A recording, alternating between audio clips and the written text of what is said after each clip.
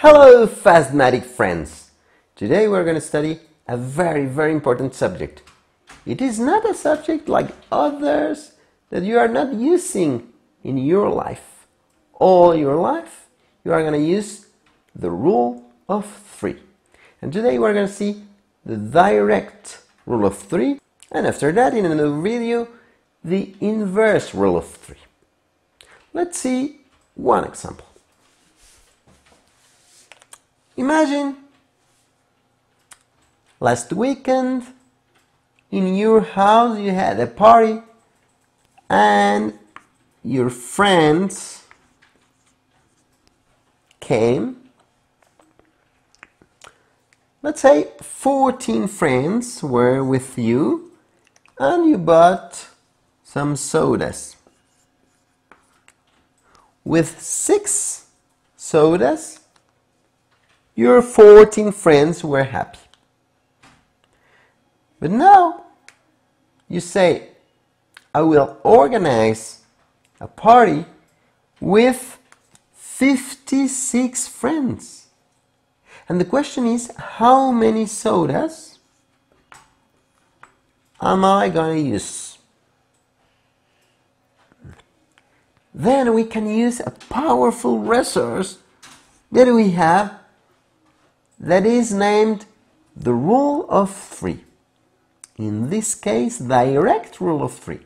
But how to identify if the rule of 3 is the direct rule of 3 or the inverse rule of 3? For instance, more friends, more drinks. Less friends, less drinks.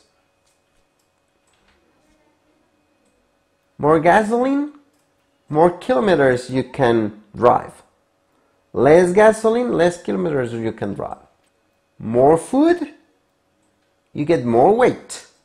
Less food, you get less weight.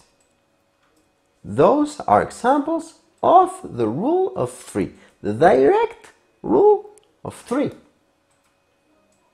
The inverse rule of 3 could be more workers, less time for finishing a house.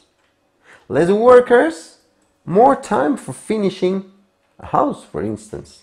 Let's continue. How to solve it? It's very simple.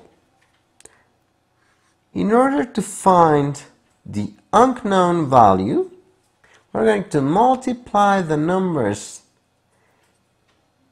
that have a couple diagonally, and the result is going to be divided by the number that doesn't have a couple diagonally.